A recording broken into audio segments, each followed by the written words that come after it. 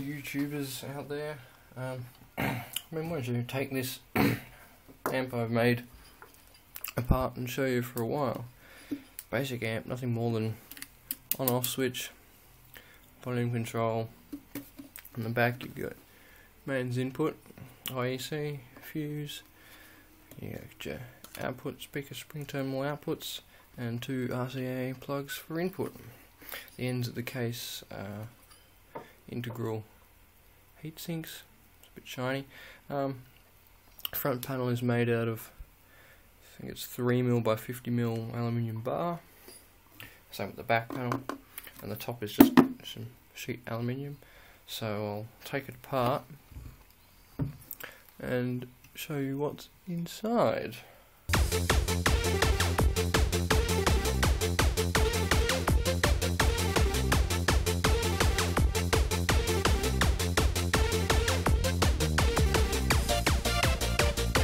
Okay, so here's the inside. Main power transformer, toroidal transformer. So the 2 amplifier modules are silicon chip modules. I've forgotten what they're called, but made by produced by Ultronics. So there's 2 of them, and then there is this power supply board down in here that has a piece of plastic glued over the top of it, just protect the top of those capacitors from the inside of the top panel. So the main switch is a double pole switch. It's rated at 2 amp 250 volt AC. So as I'm only using 1 amp fuse in the back, that's fine. Just basic pot arrangement. All the ground stars, all ground starring points are all preserved and everything. So you make sure you ground everything back. That's why these are insulated RCA sockets, so they're not grounded to the case there. They're actually grounded when they go into the modules themselves, is where they're grounded through the modules. The case probably took the most amount of actual work because there's just a lot of drilling and tapping holes. Like, you know, for each heatsink alone, there's 1 there, 1 there, 1 there, 1, 2 on the bottom, and 2 on each ends. So, you know, 2, 4, 6, 8, 9 holes in each, just in each heatsink. Then there's each of these. There's 4 of these rails. These bits of, they're just angle. I think it's 10 by 10 by 3 aluminium angle. There's 4 of them, 1 in each sort of corner, in inverted commas, and they each have 2 holes in the front and 4 holes across the top. Actually, I think the bottom ones only have 3. Yeah, I changed my mind between the top and the bottom, between doing the bottom one and doing the top one. The bottom's actually also a bit thicker aluminium sheet, but that's just the way it worked out. What else? Not much really. It just was a lot of, you know, assembly, drilling and tapping holes. A lot of drilling and tapping. Marking out for all the modules had to go so that they were just right was also not easy.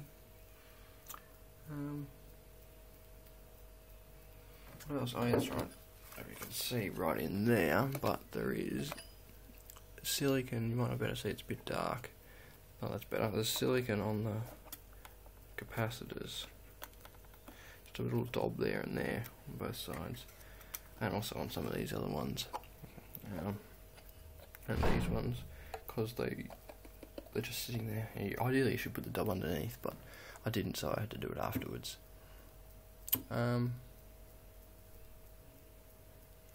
That's about it, I think.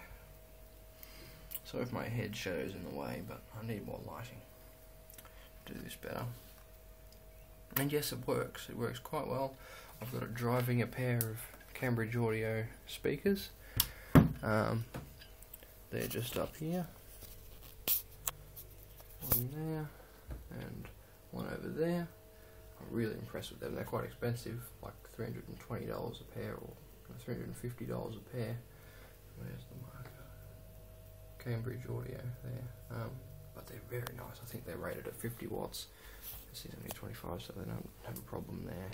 And they're loud, lots of bass. The main problem is they're in that big this big shelf cavity which has a resonance in the hundreds of hertz, and you can hear it. So some music you can definitely hear the resonance.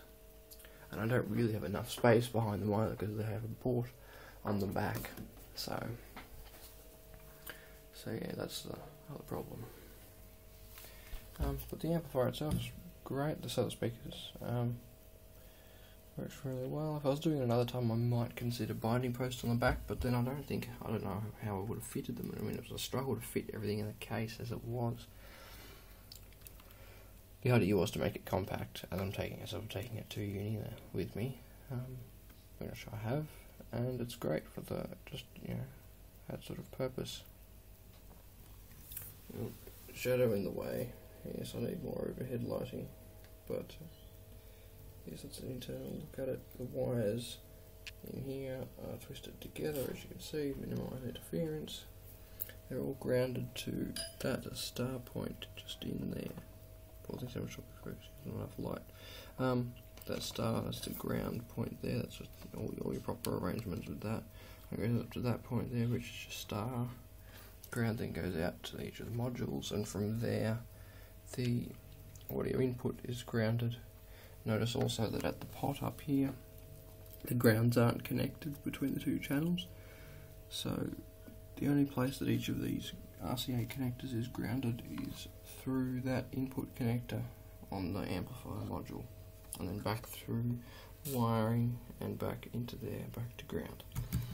Because the whole case is aluminium, not plastic panels or anything, it's got incredibly good RF shielding. I had it unplugged, like the leads unplugged and plugged in. I've tried it with both, just in case it made a difference. With something plugged in and unplugged at the other end as well, and you sit your mobile phone on top of it and call someone, or someone calls you, and you can't hear it putting it right to the speaker with the volume knob turned all the way up, because it's just like almost 100% shielding. There's little cracks in the place, but RF shielding's amazing.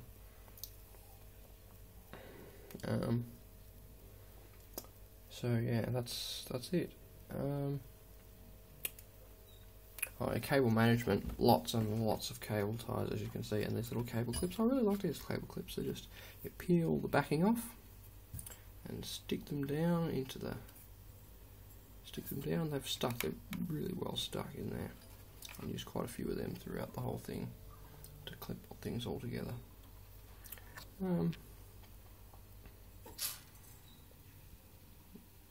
Main safety, all the stuff's all heat shrunk. Everything's covered in heat shrink. Another thing, even the spare terminals on the switch. Now theoretically, you could, it is possible to zap yourself on those exposed terminals if you have the top off and you do everything wrong. So yeah, that's why that's heat shrunk. So yes, diodes, so the bridge rectifier.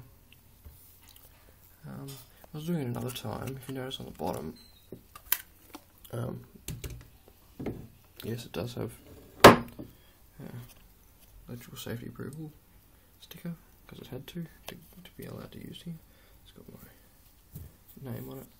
You'll see that there's a sort of a dint. You can sort of dint where that bolt, where I tightened it down. I'd put a metal plate on the inside, and underneath there, like a 2mm metal plate. Or I'd see if I could order one and find one somewhere that would just fit underneath that bolt, and also use a bigger washer on the outside, or another washer in addition to that one.